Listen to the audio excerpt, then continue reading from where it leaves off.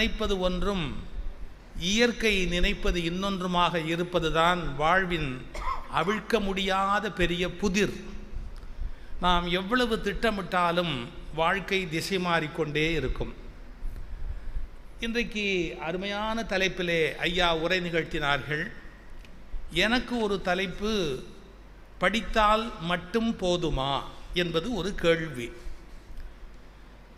படிப்பது, புத்தகங்களை படிப்பது, அழகாக தலைவர் சொன்னார். கல்லூரியில் பட்டம் வாங்குவதற்காக படிப்பது, புத்தகங்கள் படிப்பது, வாழ்க்கையை படிப்பது, மனிதர்களை படிப்பது, வேறு வகையான கல்வி முறைகள் இன்றைக்கு வந்திருக்கிறது. அவற்றின் மூலம் படிப்பது என்று நூற்றுக்கணக்கான வகையில் படித்தாலும் படிப்பது மட்டும் ஒரு மனிதனை உயர்த்திவிட முடியுமா என்பது ஒரு பெரிய கேள்வி. நிறைய படித்தாலும் அதில் ஒரு விஷயத்தை கூட உள்வாங்க முடியாதவர்கள் எவ்வளவோ பேர் இருக்கிறார்கள். அதாவது இன்னும் கூட யூடியூப் பார்த்து சாம்பார் வைக்கிற பெண்கள் இருக்காங்க.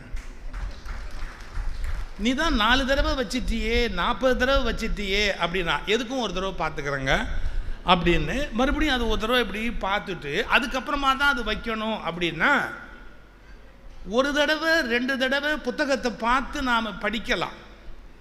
ஒரு 5 தடவை 6 தடவை ஆயிடுச்சுன்னு சொன்னால் அது நமக்கு உள்ளே போகணும். ஒரு 8 தடவை 10 தடவை ஆயிட்டா அது நாம்பளாவே ஆயிடணும். வேதாத்ரி மகரிஷி கிட்ட ஒருத்தன் போனால், இந்த சித்து வேலையெல்லாம் செய்கிற சாமியார்கள் எவ்வளவோ பேர் நான் பார்த்துருக்கிறேன், நீங்கள் ஏதாவது சித்து வேலை செய்வீங்களா அப்படின்னு கேட்டான். அவர் கொஞ்சம் ஹியூமரஸாக பேசுவார். பண்ணுவேனே, சித்து வேலை பண்ணுவேனே அப்படின்னார். ஒரு சித்து வேலை பண்ணி காட்டுங்க அப்படின்ன உடனே எதிரில் ஒரு ஆப்பிள் பழம் இருந்தது, அதை கட் பண்ணார், நிம்மதியாக சாப்பிட்டாரு. சாப்பிட்டுட்டு சொன்னார், இவ்வளவு நேரம் ஆப்பிளாக இருந்தது இப்போ வேதாத்ரி மகரிஷியாக மாறி போச்சு பற்றியா, இது ஒரு சித்து வேலை இல்லையான்னு கேட்டார். இது வெளியில் இருந்த வரைக்கும் ஆப்பிள், எனக்குள்ளே போனதுக்கப்புறம் அந்த ஆப்பிள் நானாகவே மாறிடுச்சு பற்றியா, ரத்தத்தில் எலும்பில் எல்லாத்துலேயும் கலக்குது பார், இதை விட ஒரு பெரிய சித்து வேலையை உலகத்தில் பார்க்க முடியுமான்னார். இது உண்மை. புத்தகத்திலிருந்து மத்தகத்துக்கு வருவது கல்வி அல்ல. இது சத்யசாய் பாபாவுடைய வார்த்தை. மஸ்தகம்னா மூளைன்னு அர்த்தம். யானையின் மத்தகம்னு சொல்வான். புஸ்தகத்திலிருந்து மஸ்தகத்துக்கு வருவது ஒருபோதும் கல்வி அல்ல. அந்த கல்வி முழுமையாக நம்முடைய செயல்முறையிலே அப்படியே கரைந்து போக வேண்டும். நான் இதை விளக்குவதற்கு ஒரு ஜென் கதை ஒரு உதாரணத்துக்காக சொல்கிறேன்.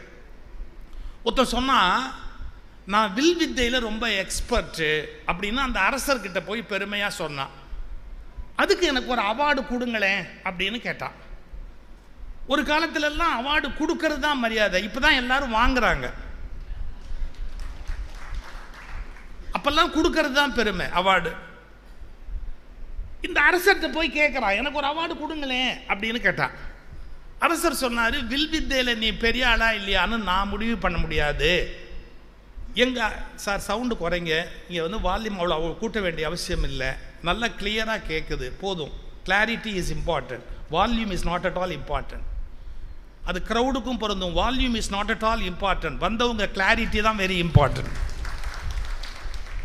வல்யூமினஸ் அப்படின்னு அது வால்யூமாக போகிறதால எந்த பிரயோஜனமும் இல்லை. கிளாரிட்டி ரொம்ப பெரிய விஷயம். ரைட். என் குரு இருக்கிறார், அவர்கிட்ட அவர் சர்டிஃபிகேட் கொடுக்க சொன்னால் நான் கொடுத்துருவேன் அப்படின்னா குரு கிட்ட போனான். அவர் கேட்டார், என்னப்பா நீ என்ன வில்லு வித்தையில் வல்லவன் அப்படின்னு. அப்படியா, ஒரு 15 பறவை மேலே இப்படி வானத்தில் பறந்துக்கிட்டே போச்சு. இதில் நான் ஒரு பறவையை சொன்னால் நீ வீழ்த்தி காட்டுவியா, நீ வில்லில் வல்லவன்கிறது நான் ஒத்துக்கிறதுக்காக அப்படின்னு. தாராளமாக நான் செய்வேனே அப்படின்னா. ஒரு 20 பறவை அப்படி கொத்தா பறந்து போகுது. அவர் சொல்கிறாரு, பாரு அங்கேருந்து 5ஆவதாக இருக்கிற பறவை, அதை வீழ்த்து அப்படின்னார்.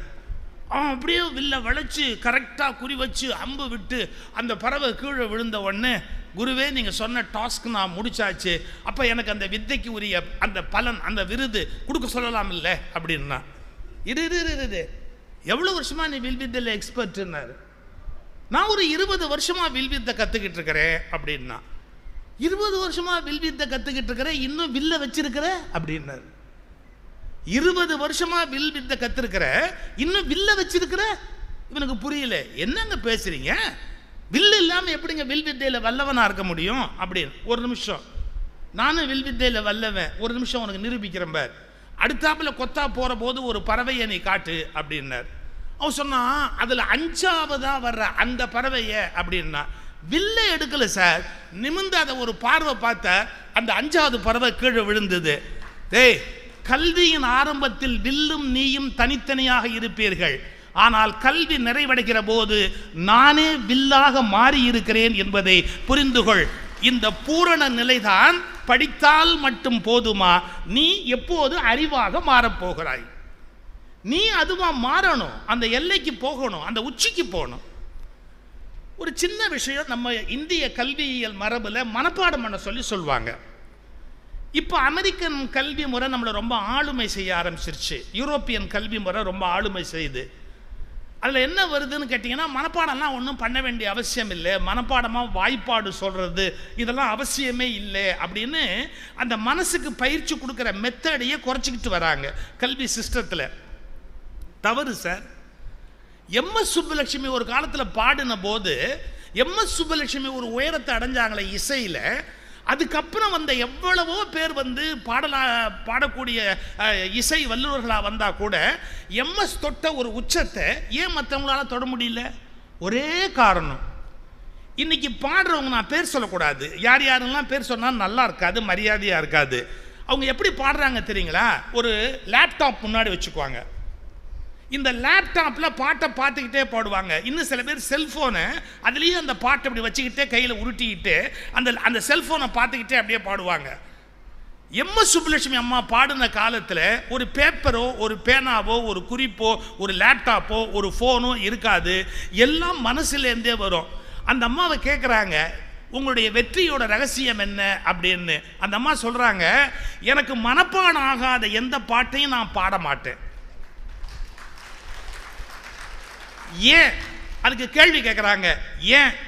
எனக்கே மனசில் வராத விஷயம் கேட்குறவா மனசில் எங்கேருந்து வரும்? அதனால எனக்கு மனப்பாடம் ஆகாத வரையில் அதை நான் யாருக்கும் பாட மாட்டேன்.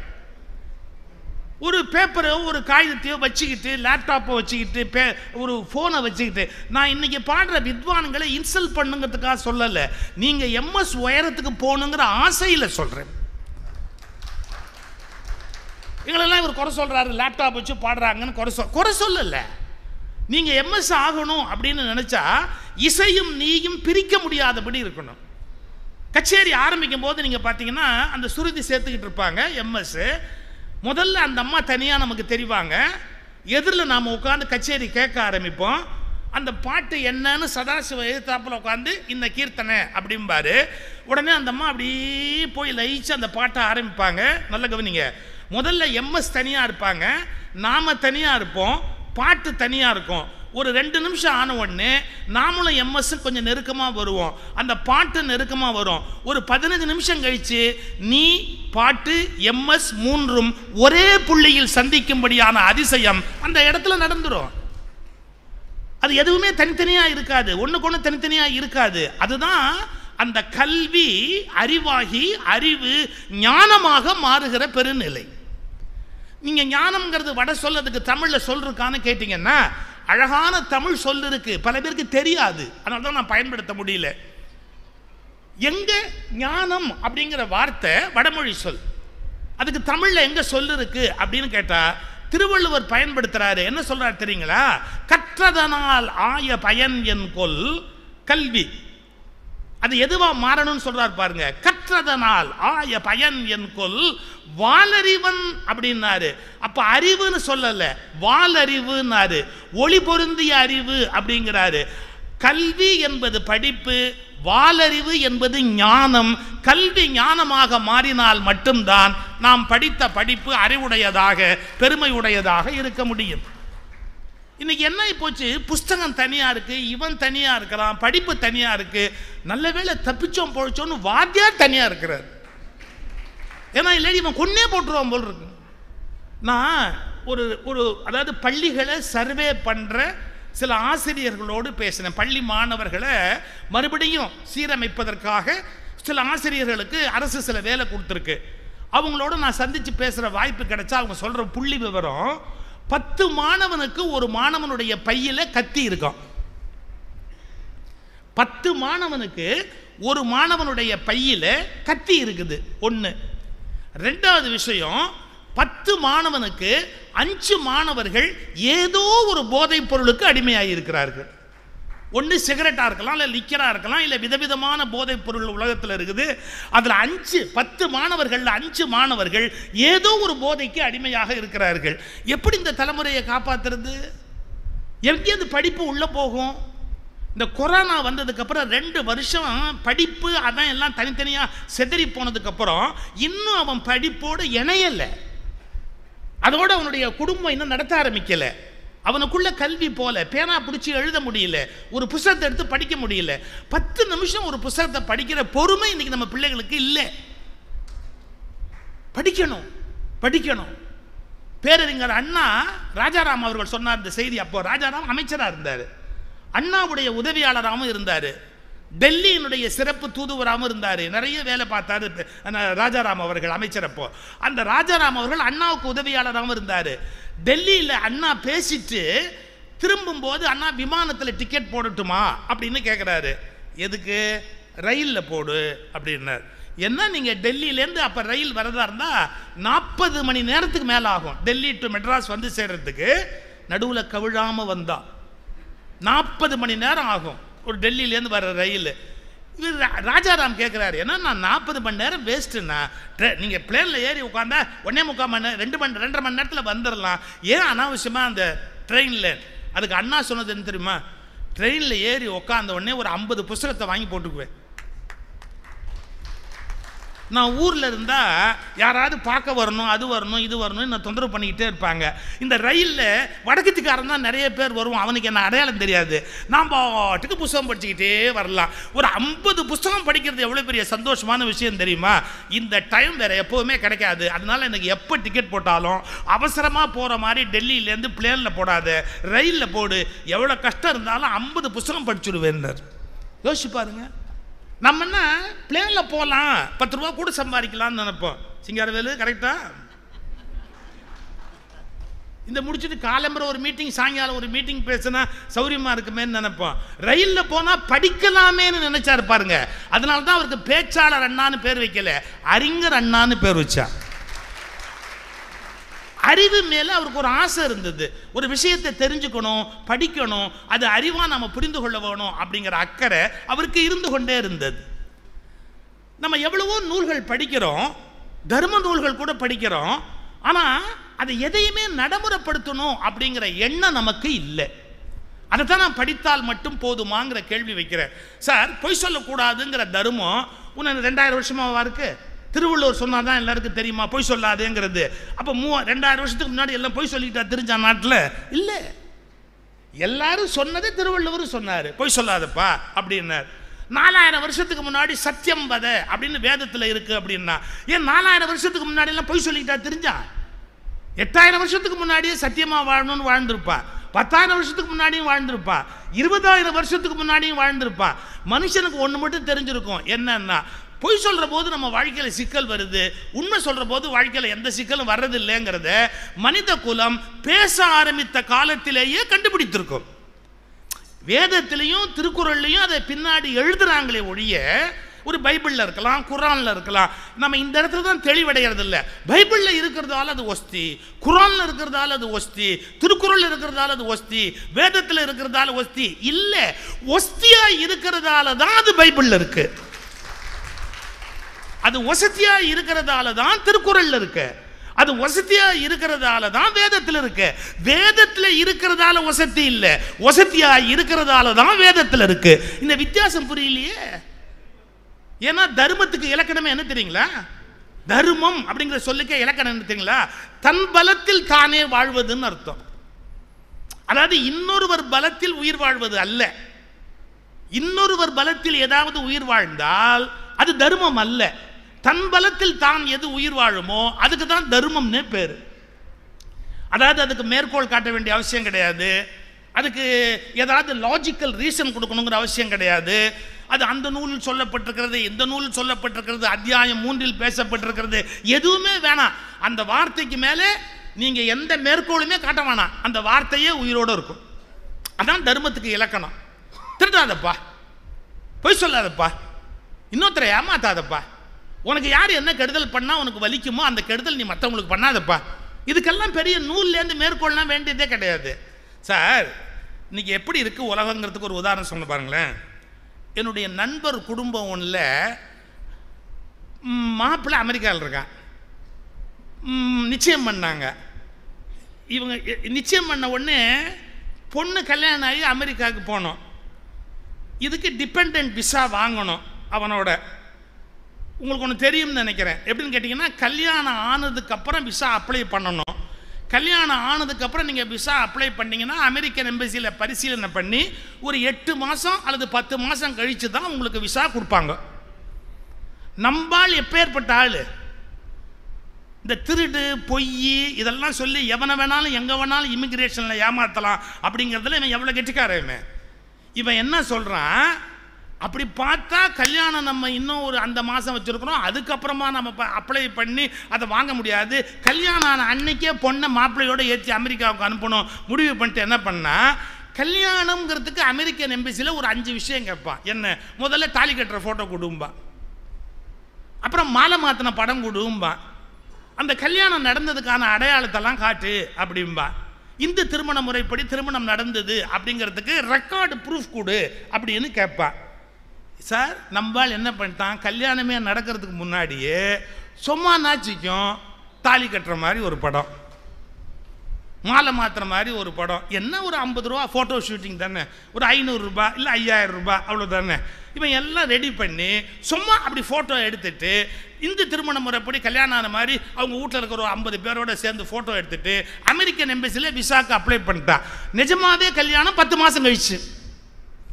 நிஜமான கல்யாணத்துக்கு அப்புறம் விசா அப்ளை பண்ணால் லேட் ஆகிடும்னு முதல்ல பண்ணிட்டான். விசா வந்துடும், கல்யாணம் ஆன உடனே இந்த பொண்ணு போயிடலாம்னு. இவங்களுக்கு கல்யாணம் நடந்தது சார், 10 மாதம் கழிச்சு கல்யாணம் நடந்தது சார். விசா ரிஜெக்டட்னு வந்தது சார். விசா ரிஜெக்டட்னு வந்தது. ஏன் தெரியுங்களா, அமெரிக்கன் எம்பசி எவ்வளோ அலர்ட் பாருங்க. ஃபேஸ்புக்கில் இதுங்க போட்ட படம் என்னைக்கு நிஜமான கல்யாணம் ஆச்சோ அதையெல்லாம் விவரமாக போட்டதால் எங்களுக்கு தவறான தகவல்களை கொடுத்ததால் உங்களுடைய விண்ணப்பம் நிராகரிக்கப்பட்டது. நேற்று தான் உங்களுக்கு திருமணம் நடைபெற்றிருக்கிறது. பொய்யான தகவல்களை எங்களுடைய எம்பசிக்கு கொடுத்ததால் உங்களுடைய விசா அப்ளிகேஷன் ரிஜெக்ட் செய்யப்பட்டதுன்னா.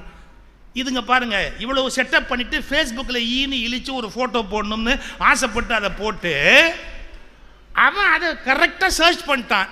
இந்த பேரை போட்டு தட்டின உடனே ஃபேஸ்புக்கில் அதுங்களுக்கு முந்தா நாள் தான் கல்யாணம் ஆகிருக்குங்கிற விவரம் வந்துருச்சு. இன்னைக்கு இல்லை, நீங்கள் ஆடு மாடு மேய்த்து கொண்டிருந்த காலத்திலிருந்து அமெரிக்கா போக விரும்புகிற காலம் வரையில் பொய் சொன்னால் கஷ்டம் வரும் என்கிற தத்துவத்தை யாராலும் என்றைக்கும் அழிக்க முடியாது. இதற்கு எந்த விதமான திருவள்ளுவரோ நாலடியாரோ சமண முனிவர்களோ பைபிளோ குர்ஆனோ வேதமோ ஏதோ சப்போர்ட் பண்ணதால தான் அது உயிரோடு இருக்குன்னு அர்த்தம் இல்லை. அது தன் சொந்த பலத்தில் உயிரோடு இருக்கிறது. தர்மங்கள் எல்லாமே மேற்கோள்களால் உயிரோடு இருப்பதில்லை, சொந்த பலத்தில் உயிரோடு இருக்கிறது. ஏனென்றால் அதை நடைமுறைப்படுத்தியவர்கள் நன்றாய் இருக்கிறார்கள், நடைமுறைப்படுத்தாதவர்கள் வாழ்க்கையில் துன்பப்படுகிறார்கள். இதுதான் படிப்பை தாண்டி அந்த கல்வி. நான் சொன்ன பாருங்க, ஆப்பிளா இருந்தது இப்போ வேதாத்ரி மகரிஷியா மாறிடுச்சுன்னா பாருங்க. அது வர கருத்தா புஸ்தகத்தில் 7ஆம் பக்கத்தில் இருந்தது, அது இப்போ என் வாழ்க்கையா மாறிடுச்சு. கல்வி ஞானமாக மாறுகிற போதுதான் அந்த படிப்பு முழுமையடைகிறது. அதை நடைமுறைப்படுத்தணும், அதை இம்ப்ளிமெண்ட் பண்ணணும். அப்படி இம்ப்ளிமெண்ட் பண்ணலன்னா அந்த கல்வியினால் நமக்கு எந்த விதமான நன்மையும் விளையப் போவது இல்லை அப்படிங்கிற உண்மையை நாம் புரிந்து கொள்ள வேண்டும். இன்னும் சிலது பள்ளிக்கூடத்தில் சொல்லி கொடுத்துருப்பாங்க, கோயில் உபன்யாசத்தில் சொல்லி கொடுத்துருப்பாங்க. ஐயா எவ்வளவு நல்ல கருத்துக்கள் வாழ்க்கைக்கு சொன்னாங்க. கணவனும் மனைவியும் ஒத்துமையாக எப்படி இருக்கணும் அப்படிங்கிறதுக்கெல்லாம் எவ்வளவோ மேற்கோள்லாம் எடுத்து வாழ்க்கையில் சொன்னாங்க. கொஞ்சம் சிரமமான விஷயம்தான். ஆனால் இந்திய தம்பதிகளை மாதிரி ஒரு தம்பதிகளை பார்க்க முடியாது. ஏன், 60ஆம் கல்யாணம் அன்னைக்கும் சண்டை போட்டுக்கிட்டே தாலி கட்டுவாங்க.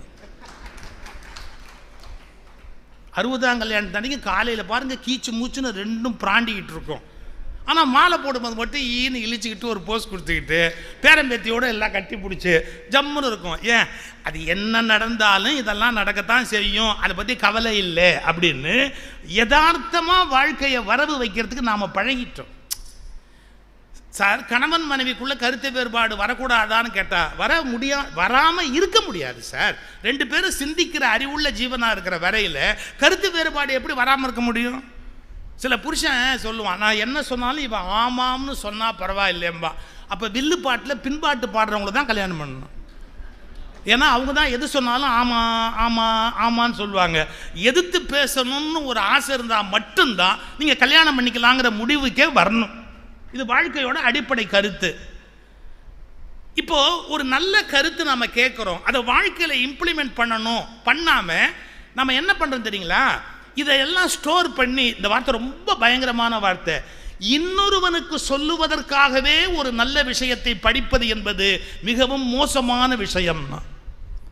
அதாவது மற்றவனை இம்ப்ரெஸ் பண்ணுறதுக்கா, நான் எவ்வளோ படிச்சிருக்கேன் பார், மலைப்பிரசங்கம் மாதிரி என் பேச்சு எவ்வளோ பிரம்மாண்டமாக இருக்கு பார், ஒழுக்கமாக இரு அப்படின்னு சொல்கிறதுனாலேயே நீ இருக்கிய கேட்பான்ல. இன்னொருவனுக்கு சொல்கிறதுக்காகவே நீ அதை படித்து வச்சா அது வேஸ்ட்டுன்னாரு. யார்? திருவள்ளுவர் தான் சொன்னார். எங்களை மாதிரி பேச்சாளரையே செவுள்ள அறைகிற மாதிரி ஒரு குறள் எழுதி வச்சார். ரொம்ப அருமையான குறள். எனக்கு எப்பவும் ரொம்ப ஒரு எண்ணம் அப்படி மனசை மாற்றணும்னு சொன்னால் அந்த குறளை தான் திருப்பி திருப்பி சொல்லுவேன். ஓதினா படிச்சுன்னு அர்த்தம், உணர்ந்து நல்ல உள்வாங்கின்னு அர்த்தம். ஓதி உணர்ந்தும் பிறர்க்கு உரைத்தும். எங்களுக்கு கிடைக்கிற மாதிரி ஒரு வாய்ப்பு யாருக்கு தினம் 1000 பேர் சிக்கிறாங்க சார். டெய்லி 1000 பேர் சிக்கிறாங்க, அதுவும் பணம் கொடுத்து சிக்கிறாங்க சார். இது எவ்வளவு பெரிய ஆச்சரியம் பாருங்களேன். சில பேர் இலவசமா பேசுறேன்னா கூட எவனும் வர மாட்டேங்குதா. எங்களுக்கு அதிர்ஷ்டம் கடவுள் எழுதி வச்சிருக்கிறாரு. தினம் ஒரு 1000 பேர் கழுத்தை கொண்டாந்து கரெக்டாக நீட்டுறாங்க, வெட்டு அப்படின்னு. ஓதி உணர்ந்தும் பிறர்க்கு உரைத்தும், மற்றவங்களுக்கெல்லாம் சொல்லியும். ஓதி உணர்ந்தும் பிறர்க்கு உரைத்தும் தான் அடங்கா. உள்ள போய் இவனுக்கு மாற்றம் நடக்கல, தான் அடங்கா. வார்த்தை தெரியுமா? பேதையில் பேதையார் இல், அவன் தான் முட்டாள்களின் தலைவன் அப்படிங்கிறார் திருவள்ளுவர். என்ன அருமையான குறள் அது. ஓதி உணர்ந்தும் பிறர் குறைத்தும் தான் அடங்கா பேதையில் பேதையார் இல். ஊருக்கே புத்தி சொல்லிட்டு தான் அப்படி நடக்காம செத்து போறானே, அவனை மாதிரி முட்டாள் இந்த உலகத்தில் உண்டான்னு கேட்கிறார். நான் ஒரு 4 கேஸ் சொல்றேன், கேஸ் ஹிஸ்டரி சொல்றேன். அதுக்கப்புறம் இந்த குறளோட அர்த்தம் என்னன்னு நம்ம புரிஞ்சுக்கலாம். டாக்டர்ஸ் நாம நீண்ட நாள் வாழ்வதற்கான ஒரு ஏற்பாட்டை தானே பண்ணணும். அதுக்கு தானே டாக்டர்ஸே உண்டாராக, உங்களை மரணத்திலேருந்து காப்பாற்றணும்னு. ஒரு 3 மாதம் முன்னாடி கவனிச்சிங்களா, 40,000 பேருக்கு பைபாஸ் சர்ஜரி ஸ்டண்டெல்லாம் வச்சு ஆப்ரேட் பண்ண டாக்டர் 43 வயசுல செத்து போயிட்டார். கொஞ்சம் கவனிங்க, 40,000 பேரை ஹார்ட்லேருந்து காப்பாற்றின டாக்டர் அவர். பைபாஸ் சர்ஜரி ஸ்டண்ட் வைக்கிறது எக்ஸ்பர்ட் அவர். 40,000 ஆப்ரேஷன், ஒரு நாளைக்கு 20 ஆப்ரேஷன் செய்வாராம் அவர், 30 ஆப்ரேஷன் செய்வாராம்.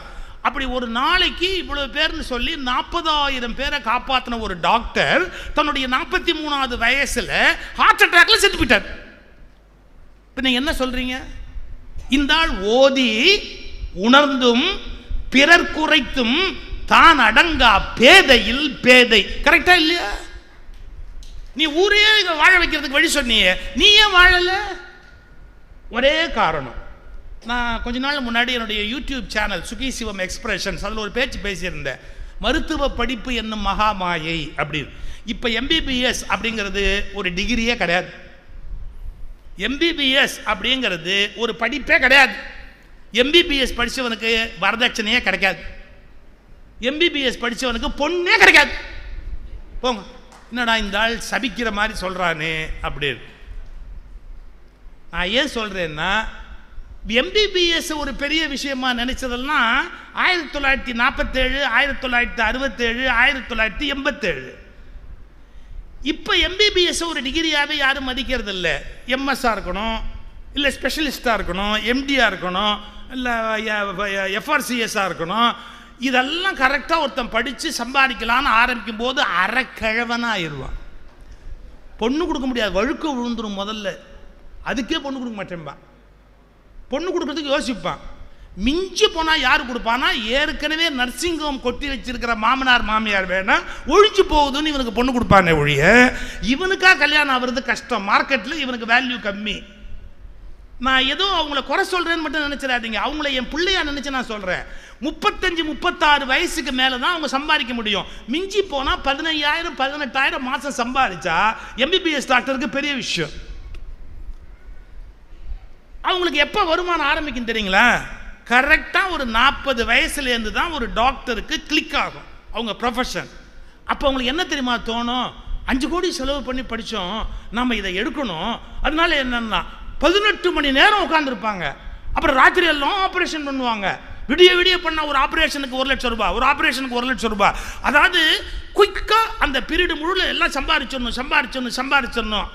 இதனால இந்த ஸ்ட்ரெஸ்ஸு சார், ஒரு ஹார்ட் ஆப்ரேஷனே பயங்கர ஸ்ட்ரெஸ்ஃபுல்லாக இருந்தது. நீங்கள் உள்ளுக்குள்ளே ஒன்றை வச்சு தைக்கும்போது அது எவ்வளவு ஸ்ட்ரெஸ்ஃபுல்லாக இருக்கும். இவன் பிழைச்சி ஏஞ்சி வரணுமேன்னு மனசில் ஒரு அழுத்தம். இப்படி பண்ணி இவங்க 40லேருந்து 50 வயசுக்குள்ளே ஏர்ன் பண்ணுறாங்க பாருங்க, அதுதான் டாக்டர்ஸுக்கு வருமானம். இந்த 40லேருந்து 50 ஓவராக ஒர்க் பண்ணுறதால 50க்குள்ளே செத்துடுறாங்க சார். எவ்வளோ பெரிய சீரியஸ் இஷ்யூ இது, கொஞ்சம் யோசிச்சு பாருங்க.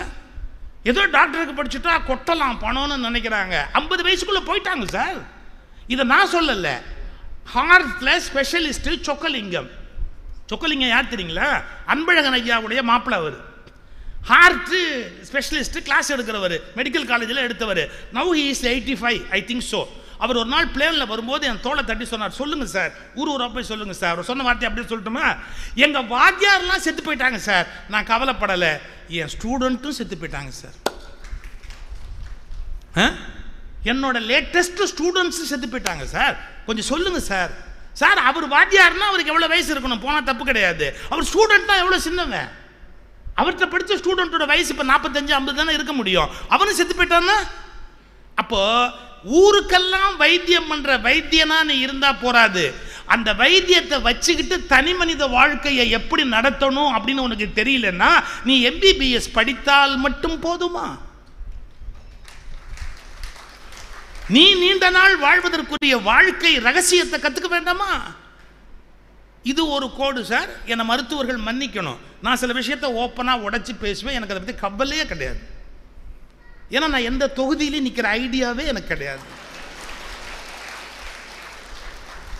எந்த தொகுதியில் நிற்கிற எவனை பற்றியும் எனக்கு கவலையும் கிடையாது. நான் சொல்றது என்ன தெரியுங்களா, டாக்டர்ஸ் பல பேருக்கு சீக்கிரமாக மரணம் வரதுக்கு இன்னொரு காரணம் என்ன தெரியுங்களா, மெடிக்கல் ரெப்ரசன்டேட்டிவ் அவங்களுக்கு பாட்டில் வாங்கி கொடுக்குறாங்க சார். கொடுக்கலாமா? மெடிக்கல் ரெப்பு அவங்க தன்னுடைய மருந்தை promote பண்ணணுங்கிறதுக்காக just they want to satisfy the doctors. அதனால என்ன பண்ணுறாங்க, ஃபாரின் சரக்கு அது இதுன்னு டாக்டர்ஸுக்கு கொண்டு வந்து கொடுக்குறாங்க. நான் கற்பனையில் சொல்லலை, என்னுடைய உயிர் நண்பர் 50வது வயதில் இறந்து போனார். கோவையில் மிகப்பெரிய மருத்துவர், மிக மிக மிக திறமையான மருத்துவர். அவர் இறந்ததற்கு ஒரே காரணம் ஓயாத குடி. அதனால் அவருடைய மரணம் மிக விரைவில் வந்து 50 வயதுக்குள் அவர் இறந்து போனார். அவர் மருத்துவமனையை சென்ற ஆண்டு விற்று விட்டார்கள். ஏன்னா பசங்க எம்பிபிஎஸ் படிச்சுக்கிட்டு இருக்கிறான், அவ்வளோதான்.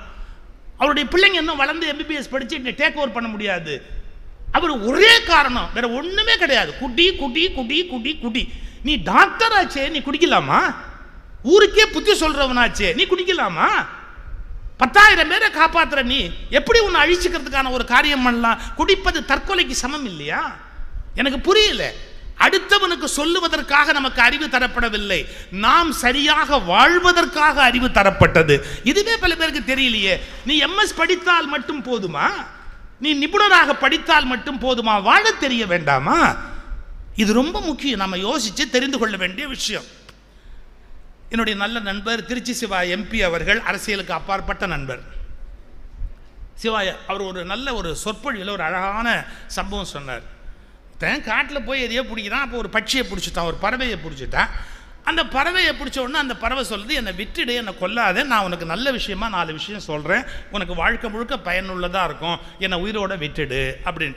இவன் ஏதோ நல்ல மூடில் இருந்தான், சரி உன்னை விடுறேன், நல்ல விஷயம் சொல்லு அப்படின்னு விட்டான் பாருங்க. மரத்துக்கிழமை மேலே போய் ஏறி உட்காந்து சொல்லிச்சு, முதல் விஷயம் சொல்கிறேன், வாழ்க்கையில் இழந்து போன எதுக்காகவும் வருத்தப்படாது. கான் இஸ் கான், போனது போச்சு, இழந்ததை பற்றி வருத்தப்படாத சார். இது ரொம்ப பெரிய விஷயம். நீங்கள் ஒருத்தன் சொல்கிறான், அந்த இடம் இருக்குது பாருங்க, ஆமாம், அப்போ 10,000 ரூபா சொன்னாங்க கிரவுண்டு, வாங்க முடியல. இன்றைக்கி கேட்டால் 2 கோடிங்க, நான் 2 கோடி விட்டுட்டேன். அன்றைக்கி உங்கள்கிட்ட 10,000 இல்லை. இது என்ன இன்னும் சில பேர் இதை விட பெரிய மனுஷன் இருக்கான், அந்த வீடு நம்மளுது சார் அப்படின்பா. அப்படியாண்ணா வித்து 8 வருஷம் ஆச்சுன்றான். வித்து 8 வருஷம் ஆன வீடு ஒன்று எப்படிப்பா அப்படின்னா, இவன் மனசு பாருங்க. நான் அப்போ ரொம்ப கம்மியான விலைக்கு கொடுத்துட்டேன் சார், வெறும் 20 லட்சத்துக்கு கொடுத்தேன், இப்போ கொடுத்துருந்தேன்னா அது 2 கோடி ரூபாய் போயிருக்கும். இப்படியே பல பேர் வாழ்நாள் முழுக்க they celebrate the missed opportunities. They celebrate the missed opportunities. இப்போ சொல்லட்டுமா, இழந்த வாய்ப்புகளை கொண்டாடாதீர்கள். அம்மணி இங்கே வந்திருக்கிற அம்மணிக்கு சொல்கிறேன், என்ன எங்கெங்கயோ கேட்டாங்க, மதுரையில் கேட்டாங்க, கரூரில் கேட்டாங்க, எங்கள் அப்பா கொண்டாந்து கோயம்புத்தூரில் தள்ளிட்டாங்க. கேட்டான்ல, எவனாவது கன்ஃபார்ம் பண்ணானோ? நான் தான் சொல்கிறேன், தப்பிச்சவனை பாராட்டுற, சிக்கிறவனை சீரழிக்கிறியே, இது என்ன நியாயம்? இது தப்பிச்சவனை பாராட்டுற, சிக்கிறவனை போட்டு சீரழிக்கிறியே. நான் எங்கேயோ இருந்திருக்கணும், எப்படியோ இருந்திருக்கணும். Don't celebrate the mist opportunities. இவங்களுக்கு தெரியாது. மதுரையில் கேட்டாங்கன்னு சொன்னான் பாருங்க, அந்த மதுரையில் யார் கேட்டானோ அவன் பொண்டாட்டியை கொன்னுட்டு ஜெயிலுக்கு போயிட்டான். நீ அங்கே போயிருந்தேன்னா இந்நேரம் மேலேயே போயிருப்ப. இவன் ஏதோ நொய்னு திட்டுவானே ஒழிய அந்த மாதிரி கொலைகளை பண்ண மாட்டான். இது தெரிய மாட்டேங்குது. என்ன அங்கே சார் நம்ம அதை விட்டுட்டோம், இதை விட்டுட்டோம், நான் MBBS படிச்சிருந்தா அப்படி போயிருப்பேன், அந்த பொண்ணை லவ் பண்ண அது கிடச்சிருந்தா எனக்கு இது நடந்திருக்கும், நான் அப்போவே. இது எதுவுமே உண்மை கிடையாதுங்க. இது எதுவுமே உண்மை கிடையாதுங்க. ஒன்று சொல்லட்டுமா, ரமண மகரிஷி ஒரு வார்த்தை சொல்வார், நடக்காதது என் முயன்றும் நடக்காது, நடப்பது என் தடுப்பினும் நடக்கும். இதுதான் வாழ்க்கைன்ட்டு. அது நடக்கணும்னா நடந்தே தான் தீரும், நடக்க முடியாதுன்னா நடக்க முடியாது தான். அதை நீ போட்டு என்ன பாடுபட்டாலும் நடக்காது. முயற்சி வேண்டான்னு சொல்லலை, முயற்சி தன் மெய்வருத்த கூலி தரும் திருவள்ளுவன். ஆனால் இழந்து போன போது வருத்தப்படக்கூடாது இல்லையா? இது அந்த பறவை சொல்லுது, நீ இழந்து போன விஷயத்துக்காக வாழ்க்கையில் வருந்தாது, சௌக்கியமாக இருப்பேன் எப்போவுமே, இது ஒரு பெரிய விஷயம், கற்றுக்கோ அப்படின்னு சொன்னான். நல்ல விஷயம் சொல்லியிருக்க, சந்தோஷம். அப்புறம் இன்னொன்று சொல்லணும் உன்கிட்ட, ரெண்டாவது என்ன, யார் எது சொன்னாலும் தயவுசெய்து நம்பாத. யாராவது ஏதாவது ஒன்று சொல்கிறாங்கன்னா அதை அப்படியே முழுசாக நம்பி ஒரு காரியத்தில் இறங்காத. யார் சொன்னாலும் நல்லா யோசிச்சுப்பார். நீ எப்போவுமே அறிவுள்ளவனாக இருக்கணும், வெறும் நம்பிக்கை உள்ளவனாக இருக்கக்கூடாது, அறிவுள்ளவனாக இருக்கணும். யார் எது சொன்னாலும் நம்பாத அப்படின்னு சொல்லி முடித்ததுக்கப்புறமா, சரி 3வது சொல்லு அப்படின்னா, நான் 3வது சொல்கிறதுக்கு முன்னாடி ஒரு விஷயம் சொல்லணும். என்ன, என் வயிற்றில் 2 வைரம் இருக்குது, நீ முட்டாள்தனமாக என்னை விட்டுட்ட, நீ என்னை வயிற்றை அறுத்து பார்த்துருந்தேன்னா 2 பெரிய வைரம் கிடச்சிருக்கும், அந்த 2 வைரமும் மொத்தம் 50 கோடி பெறும். அதை நான் உனக்கு சொல்லணும், அதை சொல்லாமல் நான் மேலே வந்துட்டேன். சுஷு, இதை எனக்கு முதலே சொல்லியிருக்கக்கூடாதா? 50 கோடி போச்சா, 50 கோடி போச்சா, 50 கோடி போச்சா, வருந்துறான். அப்போ தான் அந்த குருவி கேட்டுச்சு, டேய் இப்போ தானே உனக்கு சொல்லி கொடுத்தேன், ஏதாவது இழந்தா அதுக்கு வருந்தாதேன்னு கற்றுக் கொடுத்தான்ல, உனக்கு அது ஒரு இம்மி கூட புரியலையே உனக்கு? என்னமோ வைரம் போச்சுன்னு பெருசாக உட்காந்து புலம்பிக்கிட்டு இருக்கிறியே. சரி, அதுவாது பரவாயில்ல, முதல் போதனையை நீ நம்பலை. 2வது என்ன, என் வயிற்றில் 2 வைரக்கட்டி இருக்குன்னு சொன்னால் இப்போ வைரக்கட்டி போச்சேன்னு வருத்தப்படுற. எங்கேயாவது இத்தனோண்டு பறவை வயிற்றில் 2 வைரக்கட்டி இருக்க முடியுமா? உனக்கு காமன் சென்ஸே கிடையாது. நான் சொன்ன 2 போதனையும் வேஸ்ட்டு. நான் வேஸ்டான ஆளுக்கு உபதேசம் பண்ணியிருக்கிறேன், அதனால் எனக்கு ரொம்ப எரிச்சலாக இருக்குது. இவன் சொன்னால் 3வது என்னமோ சொல்கிறேன் நீ என்ன, 2 சொல்லியே நீ கேட்டதில்லை, உனக்கு 3வது சொன்னால் வேஸ்ட்டு, நான் இந்த இடத்துல இருக்க மாட்டேன், இப்போவே கிளம்புறேன் அப்படின்னு அந்த பறவை போய். இது ஒரு பழைய உபநிஷத்த கதை, இது உபநிஷத்தில் வர்ற கதை. இது இதை எதுக்கு சொல்ல வரேன் சார், கொஞ்சம் யோசிக்கணும். நிறைய படிப்பான் சார், நிறைய பேச்சு கேட்பான் சார், நிறைய விஷயங்கள் தெரிஞ்சு வச்சுருப்பான் சார், ஆனால் மக்கு மாதிரி வாழ்வான் சார். இன்னும் சொல்ல போனால் புண்ணாக்கு மாதிரி இருப்பான் சார். எள்ளு புண்ணாக்கு மாதிரி அப்படியே இடிச்சு வச்ச எள்ளு புண்ணாக்கு மாதிரி அப்படியே இருந்து அப்படியே செத்துப்போம். நீ இவ்வளவு படிச்சு என்ன பிரயோஜனம், இவ்வளவு தெரிஞ்சு என்ன பிரயோஜனம், எதுவுமே உனக்கு பயன்படலையேன்னா. படிப்பது வேறு, புரிந்து கொள்வது வேறு, உணர்ந்து கொள்வது வேறு, அதை லைஃப்ல அப்ளை பண்ணி ஜெயிப்பது என்பது வேறு. அதை லைஃப்ல நீங்க எங்க அப்ளை பண்ணணுமோ அங்க அப்ளை பண்ணி ஜெயிச்சு காட்டணும். ஒரு விஷயம் யோசிச்சு பாருங்க, நம்ம எவ்வளவோ தெரிஞ்சு வச்சிருப்போம், ஆனால் அப்ளிகேஷன் அப்ளைடு சயின்ஸுங்கிறான் பாருங்க. பாடத்தில் நம்ம படித்த ஒரு விஷயத்தை அப்ளை பண்ணி பார்த்தா அந்த அறிவுபூர்வமாக அதை அப்ளை பண்ணி இவங்க புத்தகத்தில் போட்டிருக்கிறது தப்புப்பா அப்படிங்கிற ஒரு முடிவுக்கு வரணும். எங்களை மாதிரி பேச்சாளர்கள் நிறைய விஷயம் சொல்லுவோம். I am very sorry to say this, ஹியர்சே. 90% பேச்சாளருடைய பேச்சு ஹியர்சே, காதால கேட்டது. அவங்க ஒரு புத்தகத்தை தேடி படிச்சிருப்பாங்கன்னு கேரண்டி கிடையாது. எங்கள் தொழில் ரகசியத்தை சொல்லிக்கிட்டு இருக்கேன், தப்பாக நினைக்காதீங்க.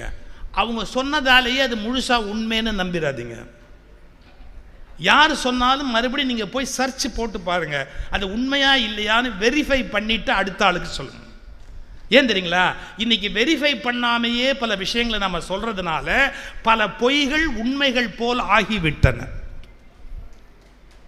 பல பெரிய மனிதர்கள் சொன்ன ஊமைகள் கூட, மிக மிக மிக பெரிய மனிதர்கள் சொன்ன விஷயங்கள் கூட விஞ்ஞானத்துக்கு பொருந்தாத அபத்தமான விஷயங்கள்.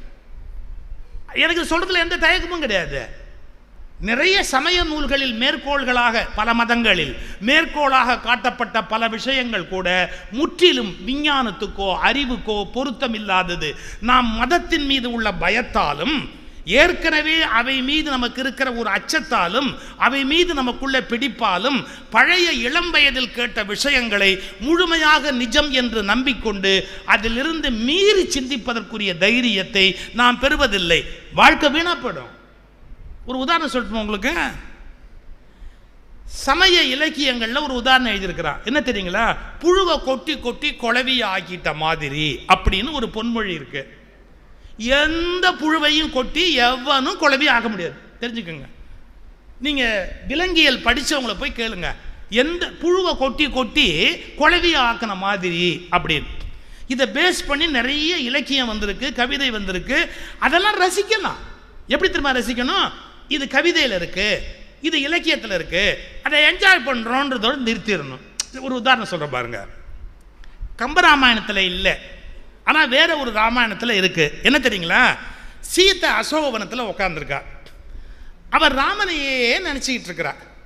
அப்போ ராமனையே நினச்சிக்கிட்டு இருக்கும்போது இந்த குழவி இருக்கு இல்லையா, அந்த குழவி சுற்றி வருது. அதெல்லாம் கம்பனில் இருக்கு. அந்த குழவி இப்படி ஒரு சவுண்டு கொடுத்து சுற்றி வருது. அப்போ சீத்தை சொல்கிறா, இந்த குழவி இப்படி சுற்றி வருது, எனக்கு கொஞ்சம் பயமாக இருக்கு அப்படிங்கிறா. பக்கத்தில் இருந்த திரிஜடை, அந்த குழவி உனக்கு காது கிட்ட வந்தால் நல்ல செய்தி வரப்போக போகுது அப்படின்னு சொல்கிறா. இந்த நடுவில் ஒரு கதை, அது கம்பனில் கிடையாது. இப்போ நான் சொல்ல போகிற கதை அது கம்பனில் கிடையாது. என்ன தெரியுங்களா? குழவிக்கு ஒரு இயல்பு உண்டு. அதாவது புழு அப்படி இருக்கும். அந்த புழுவை குழவி என்ன பண்ணும், கொட்டிட்டு அந்த சவுண்டு கொடுத்து சுற்றி சுற்றி சுற்றி சுற்றி வரும். இந்த புழு உடனே அந்த குழவியவே நினச்சிக்கிட்டே இருக்கும். அப்படியே நினைக்கிறதால இந்த புழு குழவியாக மாறிடும் அப்படின்னு திரிஜடை ஒரு கதை சொல்றா. ஆச்சுங்களா? இதை சொன்ன உடனே சீத்தை அழ ஆரம்பிச்சாலாம். இது கவிதையா மட்டும்தான் நீங்க என்ஜாய் பண்ணணும், சயின்ஸ் கிடையாது இது. சீத்தை அழுதாலாம். ஏன் அழறேன்னு கேட்டான். இல்லை, எனக்கு பயமா இருக்கு, நான் 24 மணி நேரமும் ராமனையே நினைச்சிக்கிட்டு இருக்கிறதால திடீர்னு நான் ராமனா மாறிடுவனும். ஏன் அதில் என்ன பிரச்சனை? அப்புறம் ராமரை பார்த்தாலும் லைஃப் பிரயோஜனம் இல்லை. நான் ஒரு ராமர், அவர் ஒரு ராமர். அப்போ 2 பேருக்கு மறுபடியும் குடும்பம் நடத்துறதுக்கு வாய்ப்பே இல்லாமல் போயிடும் இல்லை. அப்போ நான் அவரையே 24 hours நினைக்கிறதால நான் ராமனை ஆயிடுவனோ அப்படின்னு கேட்டாலாம். அப்போ திரிஜடை சொன்னாலாம், ஒன்றும் கவலைப்படாத, 24 hours அவர் சீதையவே நினைச்சிக்கிட்டு இருக்கிறதால அவர் சீதையா மாறி இருப்பாரு, நாங்கள் கல்யாணம் பண்ணி வச்சுடுறோம்னாலாம். இது நீங்கள் என்ஜாய் பண்ணணும். எதுக்கு தெரியுமா? ஒரு கவிஞனுடைய கற்பனை, ஒரு பொயட்ரியில் சொல்லப்படுற மிகைப்படுத்தப்படுகிற ஒரு செய்தி. இதோடு நிறுத்திடணும். எனக்கு என்ன வருத்தம் தெரியுங்களா? முட்டாள்தனமா இது அப்படியே சயின்டிஃபிக்கா ட்ரூத்னு எஸ்டாப்ளிஷ் பண்றதுக்காக they are spoiling the religion, they are spoiling the entire society. எப்படி தெரியுங்களா? கவிஞன் கற்பனையில் சொல்லுகிற விஷயங்களை விஞ்ஞானபூர்வமானது என்று நிரூபிக்க முயற்சி செய்து அதன் மூலம் மிகப்பெரிய விபத்தை மனிதர்களுடைய வாழ்க்கையில் ஏற்படுத்துகிறோம். அவன் கற்பனைக்கு பாடுவான், மிகைப்படுத்தி பாடுவான், பொயட்ரியா என்ஜாய் பண்ணணும், அதோட நிறுத்திடணும். இட் இஸ் நாட் ட்ரூ, அது உண்மை இல்லை அப்படிங்கிறத நம்ம புரிஞ்சுக்கணும். இப்போ நான் சயின்ஸ் சொல்லட்டுமா? எப்படி சார் அந்த புழுவுக்கும் குளவிக்கும் என்ன சார் சம்பந்தம்னு கேட்டால், நீங்கள் விலங்கியல் படித்த ஒரு மனிதனுடைய புஸ்தகத்தை எடுத்து படிங்க. நான் படித்த புஸ்தகம் 7வது அறிவு அப்படின்னு ஒரு புஸ்தகம். யார் 7வது அறிவு இவரோடது இல்லை, இல்லை இல்லை இல்லை இல்லை நம்முடைய இறையன்பு சார் புஸ்தகம் இல்லை, வேற ஒருவர் எழுதியிருக்கிறார், இலங்கைக்காரர் ஒருத்தர் எழுதியிருக்கிறார். அந்த புஸ்தகத்தில் ரொம்ப இயற்கை சூழல் பற்றி நிறையா அதிசயமான கட்டுரையெல்லாம் அவர் எழுதியிருக்கிறார். அவர் அதில் எழுதுகிறார் விலங்கியல். அவர் என்ன எழுதுகிறார் தெரியுங்களா? அது பாருங்கள், அரளி செடி. அந்த அரளி செடியில் இந்த பச்சையாக முதல்ல அந்த புழு உண்டாகும். ஒரு சீசன் கரெக்டாக வந்தோடனே அந்த புழு என்ன பண்ணும், அந்த இலையை கடிக்கும்.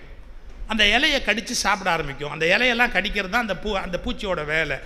இங்கே பாருங்களேன், இந்த இலையை கடித்த உடனே இந்த இலையெல்லாம் செத்து போகுதில்லை, அதை கடவுள் அல்லது இயற்கை எப்படி படைச்சிருக்காரு பாருங்க. இது கடித்த உடனே அதுக்குள்ளேருந்து ஒரு வாசனை வரும். அது வாசனை இல்லைங்க, ஆம்புலன்ஸை கூப்பிடுதுன்னு அர்த்தம். I am serious, save me. இப்போ போலீஸுக்கு 100 சொல்லட்டுங்கிறான் பாருங்க. அரளி இலை போலீஸை கூப்பிடுது. என்ன, இந்த புழு என்னை கடிச்சு கொல்லுது, என்னை இல்லாமல் ஆக்கிடும், நான் மொத்தமாக இல்லாமல் போயிடுவேன் அப்படின்னு. அது ஒரு ஸ்மெல்லை மெதுவாக அப்படி வெளியே விடும். இந்த ஸ்மெல்லுக்கு எது அட்ராக்ட் ஆகும் தெரியுங்களா? குளவி. ஓ, அப்போ இங்கே புழு இருக்குது, அது இலையை கடிச்சிக்கிட்டு இருக்குது அப்படின்னு நேராக அதை நோக்கி வரும். வந்து என்ன பண்ணும் பாருங்க, அந்த இலை மேலே அந்த புழு உட்காந்துருக்குது. இந்த இந்த இந்த ஹெலிகாப்டர் லேண்ட் ஆகுது இல்லை, அதே மாதிரி அந்த குளவி அப்படியே லேண்ட் ஆகி தன்னுடைய பிறப்புறுப்பின் மூலம் முட்டைகளை அந்த புழுவுக்குள் செலுத்திவிடும். அந்த புழு வேற, அந்த புழுவுக்குள் அந்த முட்டைகளை, தன்னுடைய இனத்தினுடைய முட்டைகளை செலுத்திடும். ஏன் செலுத்துது? சந்ததி விருத்தி ஆகிறதுக்கு. அப்புறம் என்ன பண்ணு, இந்த புழுவை தூக்கிட்டு போய் வேற ஒரு இடத்துல வச்சு சுற்றிலும் களிமண்ணை போட்டு அப்பி அது கூடு கட்டும். நம்ம என்ன நினச்சிக்கிட்டு இருந்தோம், புழுவை தூக்கிட்டு போய் வச்சுது, குளவி அதையே ரீங்காரமிட்டது, அதனால இது குளவியினால இந்த புழு அதையே நினச்சி குளவியா வெடிச்சுக்கிட்டு ஒரு நாள் வருது. இல்லை, அந்த புழுவுக்குள்ள தன்னுடைய முட்டையை வச்சிருக்கிறதால இந்த முட்டை உள்ள வெடிச்சு அதுலேருந்து அதனுடைய புழு வரும்போது இந்த புழுவை சாப்பிட்றதுக்கு வச்சிருக்கு. அந்த அந்த கூட்டுக்குள்ள இதை உட்காந்துருக்குதுல்ல புழு, அதுக்கு சாப்பாடு வேணும் இல்லை, அந்த சாப்பாடை இந்த புழுவை வச்சிருக்கு. அதுங்கெல்லாம் இதை தின்னுட்டு பக்குவமான உடனே அதை வெடிச்சுக்கிட்டு குளவியாக வெளியில் கிளம்பிடும். குளவியில் இருந்து தான் குளவி பிறக்கிறது. அது புழு தன் நினைவினால் குளவியாகவில்லை, அது புழுவை ஒரு இடத்தில் வைத்து பொத்துகிறது என்கிற வரையில் விஞ்ஞானம் ஒத்துக்கொள்ளுகிறது. ஆனால் நினைப்பால் குளவி ஆகிறது என்பதை விஞ்ஞானம் மறுக்கிறது. இப்போ நீங்கள் புரிஞ்சுக்கணும், கவிதையை கவிதையாக ரசிக்கணும், சயின்ஸை சயின்ஸாக புரிஞ்சுக்கணும். எனக்கு பெரிய வருத்தம் தெரியுங்களா, கவிதையை சயின்ஸாக கன்ஃபியூஸ் பண்ணிக்கிட்டு இன்னைக்கு என்ன பண்ணுறாங்க, எல்லா மதங்களுமே, என் வார்த்தை ரொம்ப கடுமையான வார்த்தை, நான் எந்த மதத்தையும் பர்டிகுலராக சொல்லலை, கவித்துவமான ஓமைகளை விஞ்ஞானமாக நினச்சிக்கிட்டு எல்லா மதங்களுமே தவறான செய்திகளை பரப்புகிறார்கள். அப்ப தெளிவு வரணும். அதை தான் சொல்றேன், நீ உன் மத நூல்களை படித்தால் மட்டும் போதுமா, அதன் முழு உண்மைகளையும் நீ புரிந்து கொள்ள வேண்டும். வெறுமனை படிச்சுட்டு எவனோ சொன்னான்னு ஹியர்ஸே, யாரோ சொன்னதை கேட்டுட்டு வாந்தி எடுக்காத. குறைஞ்சபட்சம் உனக்கு தெரியாத விஷயத்தை வாட்ஸ்அப்லயாவது அனுப்பாது. அது சயின்ஸா இல்லையானே தெரியாமையே நீ பாட்டுக்கு போடுற, நீ பாட்டுக்கு அடிக்கிற, என்ன வேணாலும் போட்டு அடுத்த ஆளுக்கு அனுப்பி விடுற. இதனால என்ன நன்மை இருக்கு? ஒரு முட்டாள்தனமான செய்தியை நீ கருவியாக இருந்து கொண்டு மற்றவருக்கு பரப்புவதால இந்த தேசத்தில் அறிவு வளர முடியுமா? படித்தால் மட்டும் போதாது, அதனுடைய உண்மை என்னங்கிறத கண்டுபிடிக்கணும்.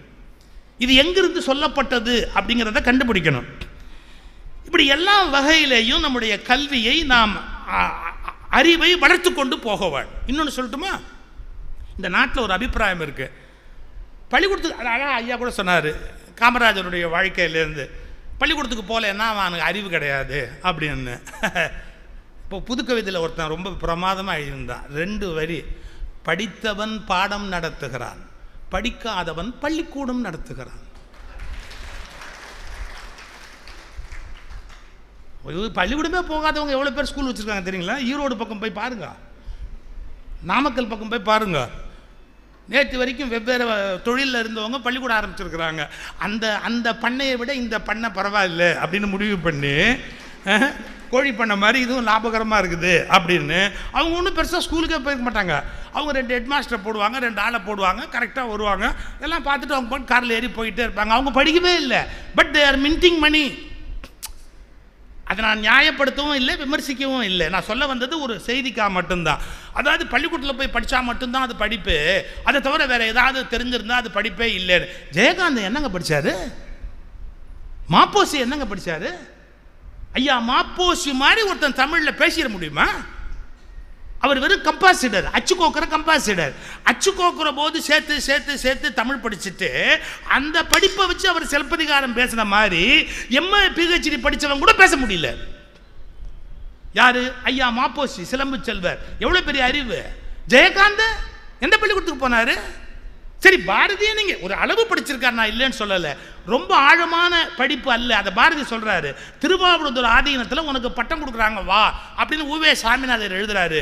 எனக்கு கூச்சமாக இருக்கிறது, என் கல்வி குறைவானதுன்னு பாரதி. என் கல்வி குறைவானது, ஒரு மடத்தில் வந்து விருது பெறுகிற அளவுக்கு எனக்கு கல்வி பத்தாது பாரதி சொன்னார். நான் எதுக்கு சொல்ல வரேன், நீ எம்ஏன்னு டிகிரி வாங்கினாலோ, இப்போ எங்களையே பல பேர் சொல்லுவாங்க என்ன தெரியுமா, இந்த எம்ஏ பிஹெச்டி முடிச்சு யூனிவர்சிட்டியில் வேலை பார்க்குறவங்கலாம் என்ன சார் அவங்கெல்லாம் மேடையில் பேசுகிற, after all பட்டிமண்டப speakers, after all பட்டிமண்டப speakers. ஒரு அக்கிரமம் சொல்லட்டுமா? சுகி சிவத்தின் சிந்தனைகள்னு பிஹெச்டி பண்ணி 3 பேர் டாக்டரேட் வாங்கிட்டான். எனக்கு டாக்டரேட் கொடுக்கல இன்னை வரைக்கும், எந்த யூனிவர்சிட்டியும் டாக்டரேட் கொடுக்கல. திருமலை நாயக்கர் கல்லூரியில் ஒரு பொண்ணு வேலை பார்க்குது, அதுதான் எனக்கு கொண்டாந்து முதல்ல கொடுத்தது. சார் உங்கள் விஷயத்தில் நான் பிஹெச்டி பண்ணியிருக்கேன் புஸ்தகம் அப்படின்னு கொண்டாந்து கொடுத்தது. என்னம்மா ஏன் விஷயத்தில் நீ பிஹெச்டி பண்ணியிருக்கியா அப்படின்னு அது ஆராய்ச்சி பண்ணியிருக்கேன். அப்புறம் படி விசாரிச்சா 3 பேர் டாக்டரேட் வாங்கியிருக்கிறாங்க. சுகி சிவத்தின் எழுத்துக்கள், சுகி சிவத்தின் சிந்தனைகள் அப்படின்னு. கொஞ்சம் யோசிச்சு பாருங்க, டாக்டரேட் வாங்குறதான் பெருசுன்னா டாக்டரேட் வாங்குறதை எழுதுறவன். நான் என்னை பெருமைப்படுத்திக்கிறதுக்காக சொல்லலை, நான் BA PL, that is different. எதுக்கு சொல்ல வரேன், எம்ஏ பிஹெச்டி படித்த யூனிவர்சிட்டி பேராசிரியர்கள்லாம் எங்களை எப்படி சொல்லுவாங்க, சார் அவங்களாம் பட்டிமன்றத்தில் ரொம்ப ஜனரஞ்சகமாக ஜனங்களுக்கு ஏதோ விட்டடிச்சிட்டு போகிற ஆளுங்க சார், டெப்த்து பத்தாது. இவங்க 300 கிலோமீட்டர் ஆழத்தில் இருக்கிறாங்க, நாங்களாம் டெப்த்து பத்தாது. ஒரு வரி எங்களை மாதிரி எழுத முடியாது, ஒரு வரி எங்களை மாதிரி எழுத முடியாது. சில வார்த்தைகள் அப்படியே அப்படியே அப்படியே புரட்டி போடுற மாதிரி எழுதுவோம். ஏன்? ஒரிஜினாலிட்டி. என்னுடைய மனசே மந்திர சாவி ஒரு புஸ்தகம், என்னுடைய மனசே மந்திர சாவி 5 லட்சம் பிரதி வித்திருக்கு. வெற்றி நிச்சயம்னு என்னுடைய புஸ்தகம், அந்த பிரதி நான் வெளியிட்ட புஸ்தகம், என் கம்பெனிலேயே 5 லட்சம் புஸ்தகம் வித்திருக்குது. அப்போ தேடி படிக்க ஆள் இல்லாமே அது 5 லட்சம் பிரதி விற்கும். நான் என் பெருமையை பேசுறதுக்கு சொல்ல வரல. என்ன நினைக்கிறாங்க, முறையா எம்ஏ பிஹெச்டி டாக்டரேட் வாங்கினாதான் அறிவாளி, மேடையில் போய் பேசிக்கிட்டு இருந்தா அவன் ஒரு சாதாரணமான ஆளு. சார் இந்த எண்ணம் இன்னைக்கு வந்தது இல்லை சார். மெட்ராஸ் யூனிவர்சிட்டியில் வாரியார் சுவாமிகளை டாக்டர் சஞ்சீவி தமிழ்துறை தலைவராக இருக்கும்போது ஒரு முறை பேச கூப்பிட்டார். நான் போயிருக்கேன், அப்போது சாமி பேச்சை கேட்கணும்னு போயிருக்கிறேன். நான் உட்காந்துருக்கிறேன். வாரியார் சாமிக்கு வரவேற்புற டாக்டர் நான் சஞ்சீவி சொல்கிறாரு. என்ன சொன்னார் தெரியுங்களா? ஒரு வார்த்தை, வாரியார் அவர்கள் நல்ல பேச்சாளர், ஆனால் தெருக்களிலும் உபன்யாச மேடைகளிலும் பேசிக்கொண்டிருக்கிறவர். அவரை பல்கலைக்கழகத்தில் மாணவர்களுக்கு, அறிவாளிகளுக்கு மத்தியில், பேராசிரியர்கள் மத்தியில் பேசுவதற்கு அழைத்திருக்கிறோம். இது கோயில் மேடை அல்ல, ஒரு பல்கலைக்கழகம் என்பதை அவருக்கு நினைவூட்ட விரும்புகிறேன். Is it not an insult? வாரியாருக்கு சொல்கிறாரு, இது கோயில் மேடை அல்ல, பல்கலைக்கழகம் என்பதை அவருக்கு நினைவூட்ட விரும்புகிறேன்னார். இப்படி வாரியார் உட்கார்ந்தவர் இப்படி நிமிர்ந்து அப்படி ஒரு பார்வை பார்த்தார். 3 நாள் பேசினார், முத்தமிழ்னு சொல்லி. அது புஸ்தகமாக வந்திருக்குது. வரிக்கு வரி ஆராய்ச்சி, வரிக்கு வரி ஆழமான செய்தி. அப்படியே வியந்து போய் யூனிவர்சிட்டி ஸ்காலர்ஸ்லாம் உட்கார்ந்துருந்தான். 3 நாள் முடிஞ்சதுக்கப்புறம் எல்லாருமே சஞ்சீவியை குறை சொன்னாங்க, நீங்கள் அப்படி பேசியிருக்கக்கூடாது, எவ்வளோ பெரிய மனிதர், அவர் மேடையில் வச்சுக்கிட்டு இது பல்கலைக்கழகம் என்பதை நினைவூட்டுகிறேன் அப்படின்னு அவர்கிட்ட சொன்னது தப்பு அப்படின்னு. சஞ்சீவியோட பெருந்தன்மை. மைக்கு முன்னாடி வந்தார். நான் 3 நாட்களுக்கு முன்பு இது பல்கலைக்கழகம் என்பதை நினைவூட்டுகிறேன் என்ற வார்த்தை தவறுதலான வார்த்தை, மன்னிப்பு கேட்டுக்கொள்கிறேன். ஏன் வாரியார் பேச்சை கேட்டதுக்கப்புறம் அவர் கடல், அந்த கடலுக்கு முன்னாடி இது ஒன்றும் இல்லை அப்படின்னு நான் தப்பாக சொல்லிட்டேன், இது பல்கலைக்கழகம் என்று நினைவூட்டுகிறேன் என்ற வார்த்தையை நான் சொல்லியிருக்கக்கூடாது, மன்னிப்பு கேட்டுக்கிறேன் அப்படின்னார் சஞ்சீவி. இம்மீடியட்டாக வாரியார் சொன்னார், கீரை எங்கே வேணாலும் இருக்கும்பா, சஞ்சீவி எல்லா இடத்துலையும் இருக்காதுப்பான்னார். கீரை எங்கே வேணாலும் இருக்கும்பா, சஞ்சீவி மூலிகை இல்லை, ரேராக தானே கிடைக்கும். ஸோ இது யூனிவர்சிட்டி இங்கே சஞ்சீவியை கொடுக்கணும்னு எனக்கு தெரியும்னாரு. எதுக்கு சொல்ல வரேன், ஒரு சொற்பொழிவாளர் அண்டர் எஸ்டிமேட் பண்ணுறாங்க பாருங்க. ஏன்னா நீ முறையாக படிக்கல, நீ முறையாக ஆராய்ச்சி PhD பண்ணல, அந்த எண்ணம் ரொம்ப தவறான எண்ணம். இதை ஏன் நான் சொல்ல வரேன் அப்படின்னா, இந்த உலகத்தில் எல்லாம் தெரிஞ்சவன் எவனும் இல்லை, ஒரு விஷயம். 2, முறையான படிப்பின் மூலம் மட்டும்தான் ஒருவன் ஞானமடைய முடியும் என்பது இல்லை. ரமணருடைய வாழ்க்கையில் அவர் யோக வாசிஷ்டம் அந்த அந்த டெக்னிக்கலான முறையில் ஞானம் அடையலை.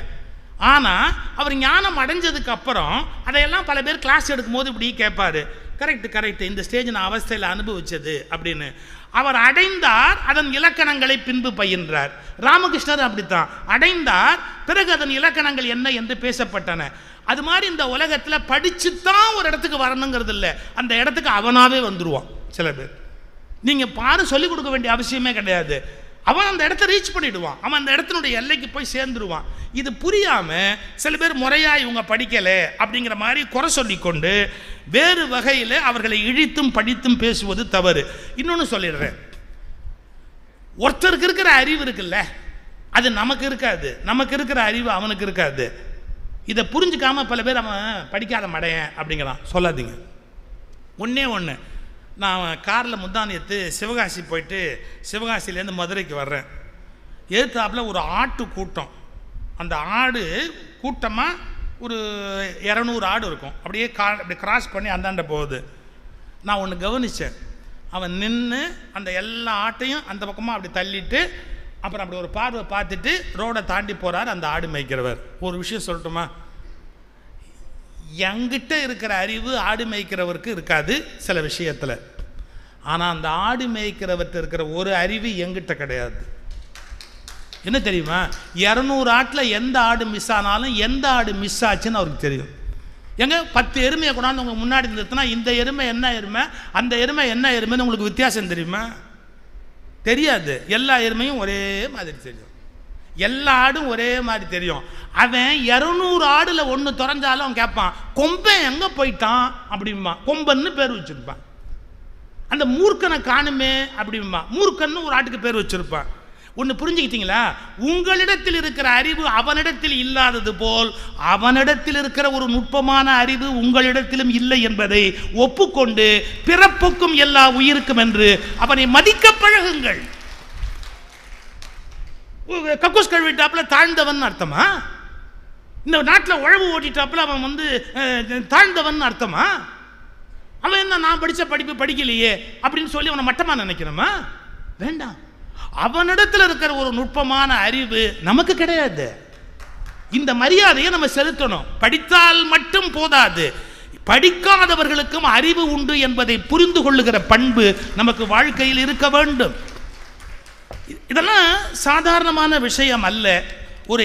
நான் நிறைவாக ஒரே ஒரு செய்தியை சொல்லிட்டு அதோடு நான் நிறுத்திடுறேன். நீங்கள் கொஞ்சம் ஆழமாக யோசிக்கணும்.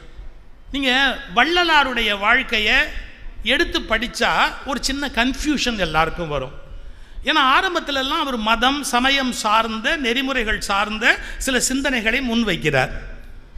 ஆனால் பிறகு 6ஆம் திருமுறைக்கு வருகிற போதும் அவருடைய உரைநடை பகுதிக்கு வருகிற போது நீங்கள் பார்த்தீங்கன்னா கொஞ்சம் மாறான பல சிந்தனைகளை முன்வைக்கிறார். ஆனால் இந்த நாட்டில் என்னன்னு கேட்டிங்கன்னா பிராண்ட் பண்ணுறது அப்படின்னு ஒரு பழக்கம் இருக்குது. என்ன பிராண்ட் பண்ணுறது? பிராண்டிங். என்ன பிராண்டிங்? வள்ளலார் ஒரு புரட்சிகரமான கருத்துக்களை முன்வைக்கிறார். ஆனால் அவரை எப்படியாவது நம்ம பழைய அந்த பிராண்டில் கொண்டு போய் அவரை சேர்த்துடணும் அப்படிங்கிற எண்ணத்தில் அவரை என்னென்ன மாதிரி ட்ரை பண்ணுறோம் பாருங்கள். அவருடைய புரட்சிகரமான கருத்துக்கள் ரெஜிஸ்டர் ஆகாதபடி இந்த பக்தி உலகத்தினுடைய வழிமுறைகளில் அதே கேட்டகரியில் அவரை கொண்டு போய் எப்படியாவது ஃபிக்ஸ் பண்ணிடணும் அப்படிங்கிற ஒரு எண்ணத்தோட நாம் சில முயற்சி பண்ணுறோம். நாம் முயற்சி பண்ணுறோமோ இல்லையோ, தெளிவான வார்த்தையில் சொல்கிற சிலர் தொடர்ந்து முயற்சி பண்ணுகிறார்கள். அவங்க படிக்கலை, அவங்க படிக்க வேண்டியதை படிக்கல சார். இந்த ஊர்ல தமிழ் தெரிஞ்சவனுக்கே திருவருட்பா தெரியாது, எந்த ஊர்ல இருந்தே வந்திருக்கு தமிழே தெரியாதவனுக்கு திருவருட்பா புரியுமா? நீ டிரான்ஸ்லேஷனை படிச்சுட்டாப்புல உனக்கு 4 பேர் எடுத்து கொடுக்குற பாட்டு தெரியும். சன்மார்க்கியா இருந்து வள்ளலார் யாருன்னு படிச்சாதானே தெரியும். வள்ளல் பெருமான் எழுதுறார் பாருங்க, தன்னுடைய நோக்கம் என்ன அப்படின்னு, ஆச்சார வகைகளை ஒழித்தல். மை அல்டிமேட் எய்ம் என்ன? இது ஆச்சாரம் அனுஷ்டானம்னு எதை சொன்னாலும் வள்ளலார் சொல்றார், throw away all this nonsense. அதான் வள்ளலார். நீங்க ஆச்சாரங்கள் மூலமாக மட்டும்தான் கடவுளை அடைய முடியும் என்று வேதமும் ஸ்மிருதியும், அதாவது சுருதியும் ஸ்மிருதியும் ஆச்சாரத்தின் மூலம் மட்டுமே நீ கடவுளை அடைய முடியும் என்று சொன்னபோது இவைகளால் கடவுளை அடைய வேண்டும் என்ற அவசியம் இல்லை, இவை தேவையற்றது என்று சொன்ன புதிய சிந்தனையாளர் வள்ளலார். நமக்கு அது பயமா இருக்கு. இல்லை, இன்னொரு பக்கத்தில் வஞ்சனை நடக்குது. நான் ரெண்டையும் எதுக்கு நான் கவலைப்படுற ஆள் இல்லை. ஒரு பக்கம் வஞ்சனை நடக்குது. என்ன? வள்ளலார அப்படி ஒரு புரட்சிகரமான சிந்தனையாளர்னு என்டார்ஸ் பண்ணிட்டா அது சில பேருக்கு சிக்கல். அதுக்காக அவருக்கு நம்ம என்ன நினைக்கிறோம், பாரம்பரியமான இந்த விஷயத்தை பூசணும் அப்படின்னு நினைக்கிறோம். இப்போ நான் சொல்ற வார்த்தையை படிச்சு பாருங்க. ஏன்னு கேட்டா, பாதி படித்தால் மட்டும் போதுமா? என்னுடைய கடைசி கேள்வி. நீ பாதி படிச்சுட்டு என்னமோ உளறிக்கிட்டு இருக்கிற, முழுசா எடுத்து படி. வள்ளலார் என்னென்ன கண்டிக்கிறார் பாருங்க. ஆச்சார வகைகளை ஒழித்தல் தன்னுடைய நோக்கம் என்ன அப்படின்னு பக்கம் 418 அவர் எழுதுறாரு, ஆச்சார வகைகளை ஒழித்தல், எல்லா ஆச்சாரங்களையும் நான் ஒழிக்க போறேன் அப்படின்றார். எனக்கு வேணாம் அப்படின்றார். ஏன்? இன்னென்ன மாதிரி வந்தாதான் முக்தி அடையலாம், இன்னென்ன மாதிரி வந்தாதான் நீ ஞானம் அடையலாம், இன்னென்ன மாதிரி வந்தாதான் மேலே போகலாம். வள்ளலாருக்கு பிடிக்கல. வள்ளலாருக்கு பிடிக்கல. ட்ரெடிஷனலா இப்படியே சொல்லி அப்ரஸ்ட் அண்ட் சப்ரஸ்ட் பீப்புளை நம்ம உண்டு பண்ணணும். அவர் எந்த ஊர்ல இருந்தாருன்னு கவனிங்க. வடலூர் அந்த பகுதி எப்படிப்பட்ட பகுதின்னு கொஞ்சம் வரலாற்றை தேடி பாருங்க. அப்ரஸ்ட் அண்ட் சப்ரஸ்ட் பீப்புள் வாழ்ந்த ஊர். அங்க போன உடனே வள்ளலாருடைய சிந்தனை போக்கு மாறுது. திஸ் காஸ்ட் ஹைரார்கி, இந்த மேல் வர்ணம் கீழ் வர்ணம் என்று அடுக்கிக் கொண்டே போவது நல்லது அல்ல, ஒருவன் ஞானம் அடைவதற்கு நல்லது அல்ல நினைக்கிறாரு. தன் சிந்தனையை மாத்திக்கிறாரு. தெளிவா எழுதுறாரு, ஆச்சார வகைகளை ஒழித்தல். அதுக்கு என்னென்ன ஆச்சாரம் எழுதுறாரு பாருங்க. ஜாதி ஆச்சாரம், இந்த ஜாதிக்கு இதான் ஆச்சாரம்னு சொல்றோம்ல, இதை வள்ளலார் மறுக்கிறாரு. என்னுடைய வேண்டுதல் இதுதான், வள்ளலார் சிலைக்கு கீழே இந்த வாசகத்தை பொறிக்க வேண்டும். ஜாதி ஆச்சாரங்கள் கூடாது என்பது வள்ளலாருடைய கருத்து. வள்ளலாருக்கு சிலை வைப்பது பெரிய விஷயம் அல்ல, வள்ளலார் கருத்தை நிலை வைப்பதுதான் பெரிய விஷயமே ஒழிய வள்ளலாருக்கு சிலை வைப்பது என்பது பெரிய விஷயம் அல்ல. உங்களுக்கு தெரியுமா, வள்ளலாருடைய உடம்பை ஒருத்த மண்ணில் பண்ணி கொண்டு போய் கொடுத்தான், வள்ளலார் பொம்மையை. அவர் என்ன பண்ணார் தெரியுமா, அதை பார்த்துட்டு ஒரு சிரிப்பு சிரிச்சார். அப்படி அந்தாண்டு திரும்பினாரு. கேட்டான் அவன், எவ்வளோ கஷ்டப்பட்டு உங்கள் பொம்மை பண்ணியிருக்கேன், நீங்கள் என்ன என் பொம்மையை பாராட்டல? அதுக்கு அவர் சொன்னார், போட மண்ணுடம்பை பொன்னுடம்பாக்கும் வித்தை கற்றவன். நான் என்ன பண்றேன், இந்த மண்ணுடம்பை பொன்னுடம்பாக்குகிறேன், நீ என்ன பண்ற, என் பொன்னுடம்பை மண்ணுடம்பாக்குகிற வேலை செய்கிறேன். சிலை வைப்பதற்கு வள்ளலார் எதிரி. தன்னை சிலையில் வைத்து வணங்குவதை வள்ளலார் விரும்பவில்லை.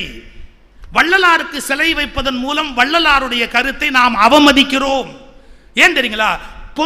மண்ணுடம்பை பொன்னுடம்பாக்குதல் என் லட்சியம்னாரு. பொன்னுடம்பை கல்லுடம்பாக்குவது இன்றைக்கு நம்முடைய லட்சியமாக மாறி போயிருக்கிறது. படித்தால் மட்டும் போதுமா என்ற கேள்வியில் அரைகுறையாக படித்தால் மட்டும் போதுமா, இதான் என் கேள்வி. முழுமையாக படித்தவர்களை கேட்டுவிட்டு செய்யுங்கள். முழுமையாக படித்தவர்களிடத்தில் சன்மார்க்கத்தை கேட்டுவிட்டு செய்யுங்கள். அரைகுறையாக படித்தவர்கள் எல்லாம் தெரிந்தவர்களை போல் பேசிக்கொண்டு அலையாதீர்கள். அவர் என்னென்ன ஆச்சாரம் கூடாதுங்கிறார் பாருங்க. அதுக்கு அந்த சிலைக்கு கீழே போடு, ஜாதி ஆச்சாரம். அடுத்தது குல ஆச்சாரம், இது எங்க குலத்தோட மரபு அப்படின்னா குல ஆச்சாரம். அப்புறம் வர்ணாசிரமம், ஆசிரமாச்சாரம். இல்ல பிரம்மச்சரியம், கிரகஸ்தம், வானப்பிரஸ்தம் எப்படி வேணா எடுத்துக்கோ, ஆசிரம ஆச்சாரம். அடுத்தது லோகாச்சாரம், உலக வழக்கு. அடுத்தது தேசாச்சாரம், இட வழக்கு. அடுத்தது கிரியாச்சாரம். அடுத்தது சமயாச்சாரம். அப்புறம் மத ஆச்சாரம். அப்புறம் மரபு ஆச்சாரம். அப்புறம் கலாச்சாரம். அப்புறம் சாதனாச்சாரம், அந்தாச்சாரம், சாஸ்திராச்சாரம். எதுக்கெடுத்தாலும் ஒரு சாஸ்திரத்தை மேற்கோள் காட்டுறது. அதுல சொல்லியிருக்கு, இதுல சொல்லியிருக்கு. தூக்கி குப்பையில போடுனார் வள்ளலார். தூக்கி குப்பையில போடு. ஏன்? இந்த பிறவியிலேயே எல்லோரும் சாகா கலை பெற்று தெய்வ நிலை அடைய முடியும் என்பது வள்ளலாருடைய கோட்பாடு. நீங்கள் உயர்ந்த குலத்தில் பிறந்தால் மட்டும்தான் இறைவனை நெருங்க முடியும் என்பது வேறு நூல்களுடைய கோட்பாடு. அதை எதிர்க்கிறார் வள்ளலார். இந்த அநியாயத்தை எதை வள்ளலார் எதிர்த்தாரோ அதையே அவர் தலை மீது திணிக்கிற அநியாயம் இப்போது நடந்து கொண்டிருக்கிறது. இதை ஏற்றுக்கொள்ள வேண்டிய கட்டாயம் இல்லை. ஏனென்றால் அரைகுறையாக படித்தவர்கள் அதை பற்றி பேசுகிறார்கள். முழுமையாக படித்துவிட்டு பேசு. ஜாதி ஆச்சாரம், குல ஆச்சாரம், ஆசிரம ஆச்சாரம், லோகாச்சாரம், தேசாச்சாரம், கிரியாச்சாரம், சமய ஆச்சாரம், மத ஆச்சாரம், மரபு ஆச்சாரம், சாஸ்திர ஆச்சாரம். எங்கிட்ட சாஸ்திரத்தை மேற்கோள் கட்டாத அப்படின்னார்.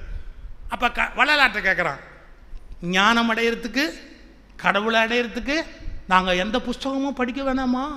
அப்போ எதையாவது மனப்பாடம் பண்ணி ஒப்பிக்க வேணாமா? நாங்கள் எது ஒன்றும் பண்ண வேணாம். ஒன்னே ஒன்று பண்ணு. என்ன? எல்லார்ட்டையும் இரக்கமா இரு. சார் எங்க சார் சொல்றாரு? ஒரே வார்த்தை முடிக்கிறாரு, தயவு ஒன்று மட்டுமே என்னை ஏறாத மேல்நிலை மேல் ஏற்றிற்று.